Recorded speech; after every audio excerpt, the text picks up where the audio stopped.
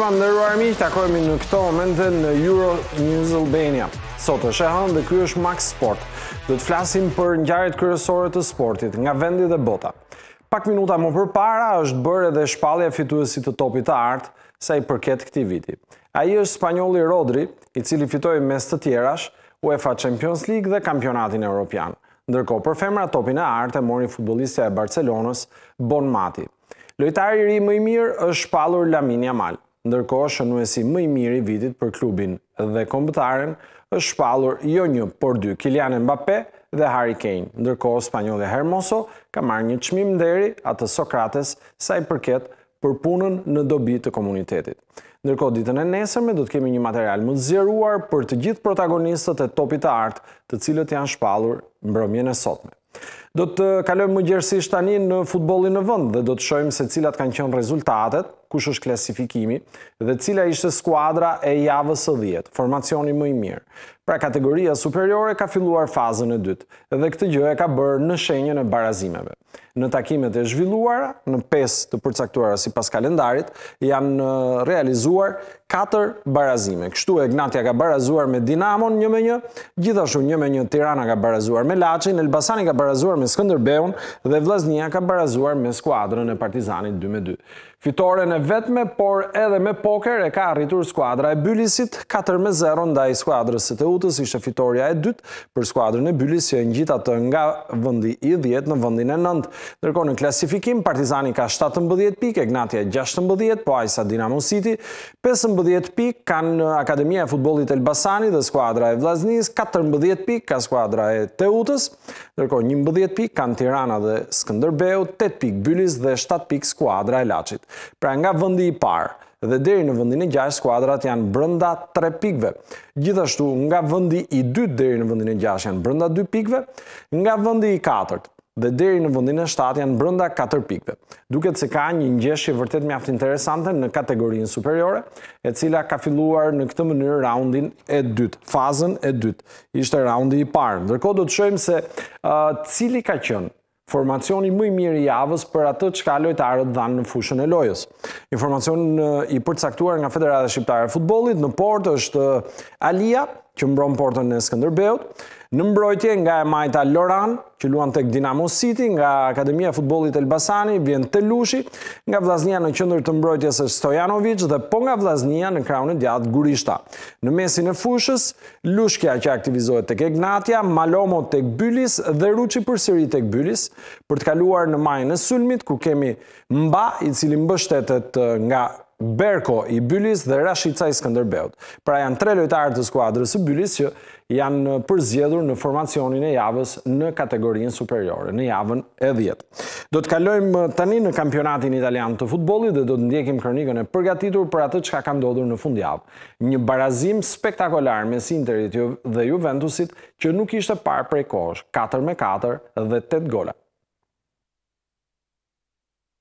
Si rallëherë më parë, kampionati italian mori vëmendjen e gjithë Evropës të dielën, ku realizua një lumë golash, 5 duele të cilat në total regjistruan 23 gola e qershia mbitort ishte padyshim derbi italis mes Interit dhe Juventusit, i mbyllur në një barazim 4-4. Në Meazza u zhvillua një ndër duelet më dramatike të viteve të fundit, aty ku 8 gola shërbyen vetëm për 1 pikë. Zikaltrit ishin ata që nisën më mirë sfidën, duke gjetur avantazhin me Zielinskin. Mkhitaryan e Zielinski shënuan sërish, ku fraksioni i parë u mbyll 3-2. Në të njëjtin ritëm nisi dhe i dyti me Dumfries që dërgoi shifrat në 4-2, ndërsa dopjeta Yildiz i dha 1 pikë ekipit të motës. 6 gola regjistroi përballja tjetër, ajo mes Fiorentinës dhe Romës me ekipin viol që shënoi 5 herë në portën e kryeqytetasve. Lazio mposhti Genoan 3-0, ndërsa 2 përballjet Monza Venezia dhe Parma Empoli u mbyllën pa fitues, respektivisht 2-2 dhe 1-1. Nga kampionati italian do të kalojmë në kampionatin spanjoll, atje ku është zhvilluar El Clasico, një tjetër ndeshje e rëndësishme, për të mos thënë më e rëndësishme në nivelin e klubeve, jo vetëm në Europë, por edhe në botë. Dhe Hansi Flick është njeriu që duket se tashmë e ka të tërë qytetin në këmbët e tij. Ndoshta jo të gjithë e kishin besuar që trajneri gjerman në kaq pak kohë dhe me shumë dëmtime do të ishte në gjendje të ringjallte Barcelonën, ta vendosë atë në vendin e parë në klasifikim dhe madje ta konsolidonte kryesimin e klasifikimit me njëherë pas fitores në El Clasico. Hansi Flick është bërë në këtë mënyrë trajneri i parë i Barcelonës që debuton në El Clasico në Santiago Bernabeu dhe fiton pas Terry Van Abels në 2 shtatorin e vitit 1984. Atëherë anglezi në krye të Barcelonës fitonte në Bernabeu El Clasico me rezultatin 0-3. Ndërkohë Barcelona ka vendosur edhe disa rekorde të tjera. Sa i përket jashtëlojës artificiale, një element me të cilin Hansi Flick e nxori komplet jashtëlojë Ancelotin dhe Realin e Madridit, është skuadra që e përdor më shumë dhe rrjedhimisht edhe më mirë, 62% të kohës, 31% të kohës e përdor Brightoni dhe Fulhami me 27% të kohës e përdor jashtëlojën artificiale. Ndërkohë, sa i përket golave për ndeshje në 5 kampionatet kryesore në Europë, siç një ndryshe top 5 kampionatet, Barcelona ka një mesatare prej 3.11 golash për ndeshje, ndërkohë Bayern Muniut është klubi i dytë me 3 gola për ndeshje dhe Paris Saint-Germain me 2.86 gola për ndeshje është klubi i tretë.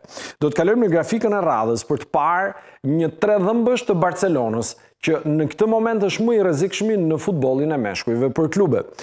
Bëhet fjalë për Lamine Yamal, për Robert Lewandowskin dhe për kapitenin Rafinha, të cilët të 3 së bashku në këtë sezon kanë kontribuar për 39 gola dhe asist, dhe jo më kot Barcelona është në këtë situatë në kampionat dhe sigurisht që edhe në UEFA Champions League ajo ka shpalosur pretendimet e saj për të shkuar larg. Do të shohim në grafikën që do të pasojë serinë e ndeshjeve pa humbje në kampionatin spanjoll. Dhe këtu Barcelona ka ruajtur rekordin e saj duke e ndaluar Realin e Madridit, që kishte një ecuri prej 42 ndeshjesh në sezonin 2023-2024. Dhe pikërisht këtë seri pozitive të Realit e ka ndalur Barcelona, e cila ka 43 ndeshje pa humbje, rekordi i saj vendosur në vitet 2017-2018 në kampionatin spanjoll. Sa i përket skuadrës së tretë me 38 ndeshje pa humbje në vitet 1979-1980 është Real Sociedad dhe Barcelona përsëri me 31 ndeshje pa humbje në vitet 2010-2011. Janë këto pra 4 skuadrat më të mira në futbollin spanjoll, ku njëra prej tyre ka vendosur 2 herë rekord, pra 2 seri pozitive, dhe Barcelona do të provojë të bëjë të njëjtën gjë edhe me Hansi Flick pas kësaj nisje vërtet mjaft të mirë në kampionat në këtë sezon. Do të flasim në kronikën e radhës për atë që ka ndodhi me Erik ten Hag, i cili sa ju përket shifrave është një ndër trajnerët më të suksesshëm të Manchester United për numrin e ndeshjeve që ai ka drejtuar. Megjithatë, durimi i drejtuesve ka sosur pas asaj humbje që i shkaktoi skuadra West Ham United. Humbja ndaj West Ham nuk ju tolerua holandezit Ten Hag, i cili është shkarkuar nga drejtuesit e Manchester United. Vendimi është publikuar këtë të hënë, ku në faqen zyrtare të Djajve të Kuq thuhet se 54 vjeçari nuk do të jetë më në rolin e trajnerit të ekipit të parë, por siç dihet ai prej javësh ishte në pikë pyetje. Shkak janë rezultatet negative në krye të skuadrës, duke mos plotësuar objektivat e vendosur nga drejtuesit. Krahas problemeve ekonomike, Djajt e Kuq nuk kanë pasur ecuri pozitive as në fushë, ku të dielën pësuan humbjen e 4 në 9 ndeshje kampionat, që janë shumë për një ekip që synon kreun. Në 5 javët e fundit, Ten Hag dhe skuadra e tij kanë grumbulluar vetëm 5 pikë, duke thelluar edhe më tepër krizën, e cila është pasqyruar në Europa League. Kujtojmë se Ten Hag e mori drejtimin e Djajve të Kuq në prill të 2022 dhe ka arritur të fitojë vetëm 2 trofe, ndërsa bëri bujë me vendimet e tij ndaj yllit portugez Cristiano Ronaldo. Aktualisht ekipi renditet në vendin e 14 në klasifikim, 7 pikë larg zonës së ftohtë.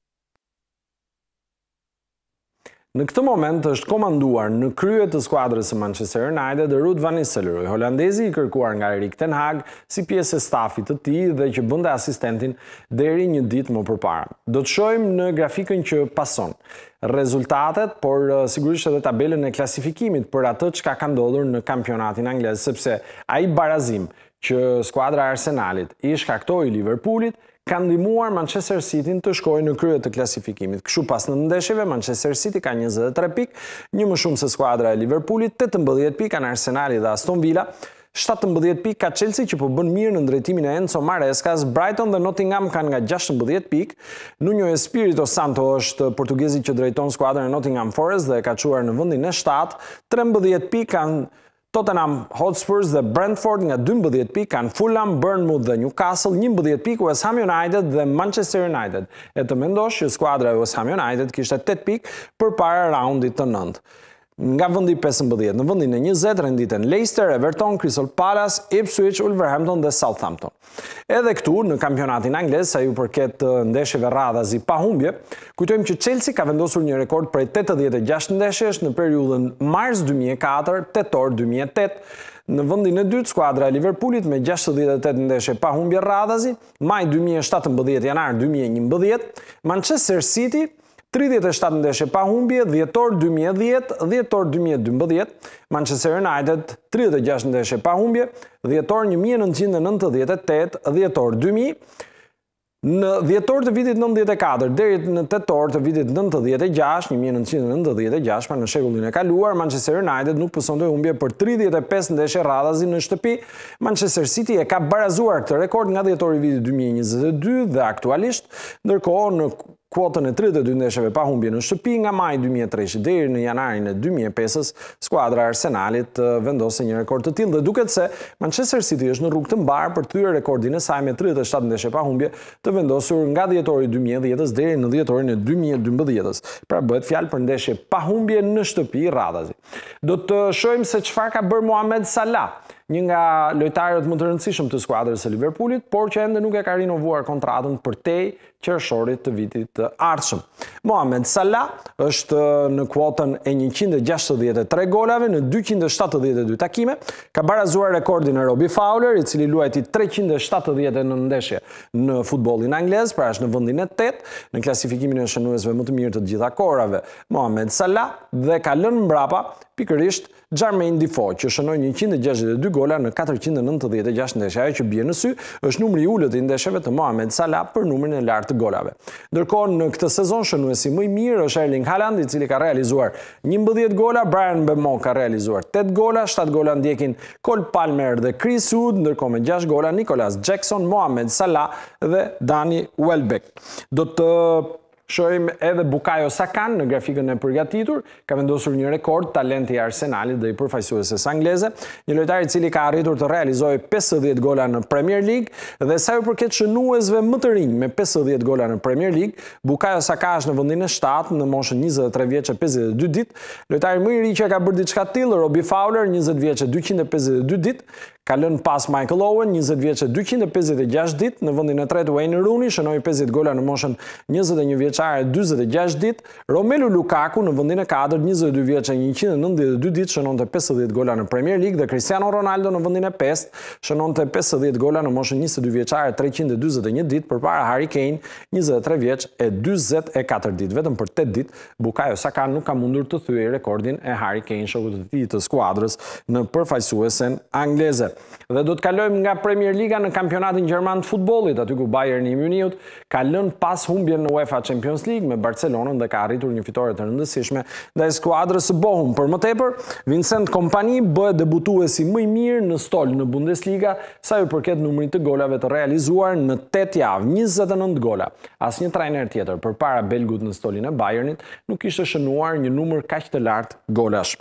Do të shohim statistikat e Harry Kane për Bayernin në këtë sezon. Harry Kane, kujtojmë që pak minuta më përpara mori dhe trofeun Gerd Müller për shënuesin më të mirë për klube dhe kombëtarë. Harry Kane në këtë sezon për Bayernin ka luajtur 12 ndeshje, ka realizuar 15 gola, e ka dhënë gjithashtu 4 asist. Pra bëhet fjalë për të gjitha kompeticionet që merr pjesë skuadra e Bayernit të Muniut. Dhe ndërkohë një tjetër skuadër po i bën mirë gjërat në këtë sezon, është Eintracht i Frankfurtit, i cili drejtohet nga Dino Topmöller, një ish trajneri i Bayernit të Muniut në kohën që aty drejtonte Julian Nagelsmann. Eintracht i Frankfurtit sa i përket golave, për ndeshje 2.3 renditet në vendin e 6 në 5 kampionatet kryesore. Golat e psuar për ndeshje 1.5 është në vendin e 22, pra ka një nga mbrojtjet më të mira Eintracht i Frankfurtit. Pikët për ndeshje 2.2 në vendin e 11 në 5 kampionatet kryesore. Ndërkohë që sa i përket zotërimit topit është në vendin e 25, 38.4%, nuk është kjo një nga pikat më të forta. Pasimet për aksion janë 3.1 në vendin e 23, shpejtësinë maksimale metër për sekond 2.1 është skuadra e parë, kundër sulmet 3 kundër sulme për ndeshje është skuadra e parë dhe gjithashtu sa i përket distancës nuk është ndër pikat më të forta, 38 km për ndeshje në vendin e 24 skuadra e Dino Topmöller. Ndërkohë flitet shumë për trajnerët e huaj dhe trajnerët vendas në kampionatet kryesore në Europë, por jo vetëm, edhe në kampionatin ton ku kemi trajnerët e huaj. Dhe cilët janë trajnerët më të suksesshëm vendas apo të huaj në kampionatet kryesore. Këtë do ta shohim në grafikën që sapo do të prezantojmë. Në kampionatin italian të futbollit, trajnerët vendas fitojnë 90% të titujve nga sezoni 1992-1993. Në kampionatin gjerman, 75% të titujve në këtë periudhë janë fituar nga trajnerët vendas, ndërkohë që sa i përket kampionatit francez, 72% e kanë fituar titullin nga viti 92-93, nga sezoni 92-93. Në La Liga janë 44% e trajnerëve vendas dhe në kampionatin anglez, nga sezoni 1992-1993, asnjë trajner vendas nuk ja ka dalë të fitojë titullin kampion. Kanë qenë të gjithë trajnerët të huaj, kjo edhe për shkak të ekspansionit dhe hapjes së dyerve nga futbolli në ishull. Do të kalojmë nga futbolli në kampionatin botëror të Moto Grand Prix, që ka edhe 2 gara të tjera. Fundjavën që ne kemi lënë pas është zhvilluar etapa e Tajlandës dhe jemi në këtë moment do të kalojmë pikërisht pas kësaj grafike në kampionatin botëror të Moto Grand Prix, sepse do t'ju prezantojmë 10 skuadrat më të forta, më të suksesshme në historinë e sportit në botë. Në vendin e parë, New York Yankees, një skuadër që merr pjesë në kampionatin e bejsbollit në Shtetet Bashkuara të Amerikës, për atë çka ka bërë në vitet 1949-1954. Në vendin e dytë është Barcelona për periudhën 2008-2011, edhe kjo ka qenë një ndër skuadrat më të suksesshme. Zelanda e Re në botërorin e regbis në periudhën 2011-2015 ishte skuadra që thyente çdo kundërshtar. Brazili i viteve 70 ndiqet nga Ajaxi i viteve 1969-72. Në vendin e 6, skuadra e basketbollit Boston Celtics për periudhën 1956-1969, kur vendoste rekorde radhazi në fitimin e titujve në NBA, Reali Madridit në vitet 1955-1960, periudha e artë kur fitonte UEFA Champions League radhazi, atëherë quhej Kupa e Kampioneve. Ish Bashkimi Sovjetik në hokej në akull në vitet 1981-1984 dhe nga futbolli amerikan Pittsburgh Steelers për periudhën 1974-1980, janë këto pra 10 skuadrat më të suksesshme në historinë e sportit botëror. Dhe tani është rradha për të kaluar në botërorin e Moto Grand Prix në çmimin e madh të Tajlandës, aty ku David Alonso ka vendosur një rekord sa i përket cilindratës Moto3. Në javën e shkuar ne folëm për rekordin e barazuar nga Alonso sa i përket fitoreve në një vit, 11, rekordi vendosur nga Valentino Rossi. Në Tajland, David Alonso, i cili është edhe kampioni i ri i Moto3, ka arritur fitoren e 12 të sezonit duke qenë piloti i vetëm që e ka bërë diçka të tillë. Do të kalojmë në grafikën e radhës përsëri në botërorin e Moto Grand Prix. Në Moto2, Ai Ogura është shpallur kampioni i botës. Dhe ky është titulli i parë që piloti japonez ja del të fitojë. Për të kaluar në grafikën e radhës për cilindratën kryesore. Kështu në Moto Grand Prix, pole position vendosi Francesco Bagnaia, ndërkohë që garën e sprintit e fitoi Enea Bastianini, një garë e cila zhvillohet përpara ditës së diel, zhvillohet ditën e shtunë. Ndërkohë do të shohim se kush e fitoi garën e madhe, pra Moto Grand Prix, dhe cili është klasifikimi në këtë disiplinë të motorsportit, ku kujtojmë që World Superbike ka përfunduar. Garën e madhe ka fituar Francesco Bagnaia, ndërkohë në klasifikimin e përgjithshëm kryeson Jorge Martin me 453 pikë, 436 pikë Francesco Bagnaia, në vendin e tretë ka mbetur Marc Marquez 356 pikë, që pësoi një incident pikërisht në metrat e fundit përpara finishit. Në vendin e katërt Enea Bastianini me 345 pikë, Brad Binder 203 pikë, 197 Pedro Acosta, plotsojnë 10 të parët, Maverick Viñales, Fabio Di Gianantonio, Franco Morbidelli dhe Aleix Espargaro. Pra janë këta 10 pilotët më të mirë në këtë sezon, kur duhen edhe 2 gara deri në fund, por janë vetëm 2 pilotë të cilët mund të garojnë për titullin kampion. Dhe këta janë Jorge Martin me 453 pikë dhe Francesco Bagnaia me 436 pikë. Ndërkohë që sa i përket klasifikimit të konstruktorëve, aty ka përfunduar gjithçka. Vërtet ka 2 gara deri në fund, por titulli kampion është i Ducatit, asnjë skuadër tjetër nuk mund t'ia marrë këtë titull dhe kujtojmë që për Ducatin pilotojnë Enea Bastianini dhe Francesco Bagnaia. Francesco Bagnaia, i cili është piloti që ndodhet në vendin e dytë për momentin dhe do të kërkojë të fitojë edhe titullin e pilotëve. Do të shkojmë në NASCAR, sepse është zhvilluar gara e fundit përpara play-offit për Big Four. Dhe aty ka patur zhvillime vërtet mjaft interesante. Kështu kujtojmë që Tyler Reddick arriti të fitonte garën e parë, ndërkohë garën e dytë e fitoi Denny Hamlin. Ndërkohë që sa i përket 4 pilotëve të NASCAR, të cilët në Phoenix do të garojnë për titullin e këtij viti, ata janë Tyler Reddick, Joey Logano, në vendin e tretë Christopher Bell dhe në vendin e katërt William Byron. Janë eliminuar Kyle Larson, Denny Hamlin, Ryan Blaney dhe Chase Elliott. 4 pilot do duhet të presin 2 javë deri në Phoenix për të kuptuar se cili do të jetë fituesi i sezonit në këtë vit në NASCAR. Dhe do të shkojmë në sportin e tenisit, sepse në fundjavë janë zhvilluar finalet e 3 turneve nga Vjena në Basel dhe në Tokyo, 2 finale për meshkuj dhe 1 finale për femra. Dhe kështu jemi pikërisht me turneun në Vjenës, ku finalen e zhvilluar mes Draper dhe Kachanove ka fituar i pari në rezultatin 6-4, 7-5. Jake Draper ka arritur një sukses shumë të rëndësishëm në karrierën e tij. Do të shkojmë në grafikën e radhës për të kuptuar se kush ka fituar në Basel. Edhe aty kemi patur një finale ku Ben Shelton është mundur nga Mpechi Perikar. 4-6, 6-7 ka qenë një rezultat i njëjtë me finalen e Vjenës. Dhe do të shohim se cilat kanë qenë arritjet e këtyre 2 tenisëve, Perikar dhe Jack Draperit. Do të ndjekim grafikën e radhës për të kuptuar se çfarë kanë bërë pra. Giovanni Mpechi Perikar, 138 milje për orë shërbimi i parë. Shërbimi i dytë 131 milje për orë. Në mesatare ka qenë në shërbimin e parë 118 milje për orë, ndërkohë në shërbimin e dytë 96 milje për orë. Ndërkohë, 2 tenistët e fundit që kanë arritur të fitojnë në Vjenë në debutimin e tyre janë Andy Murray në vitin 2014 dhe Jack Draper në vitin 2024. Do të kalojmë tek grafika e radhës, e cila bën fjalë për turneun e Tokios, këtë herë për femra. Në finale unë ndeshën Zheng dhe Kenin, 7-6 seti i parë për Zheng, 6-3 seti i dytë për të, duke arritur të fitoj këtë turne 500 pikësh në cirkuitin e femrave. Përpara se sa të largohemi, do duam t'ju propozojmë më të mirat e Ajo Guras, i cili u shpall kampion bote në cilindratën Moto2 në Moto Grand Prix. Ndërkohë bashkë do takohemi sërish nesër në orën 23. Deri atëherë mirupafshim.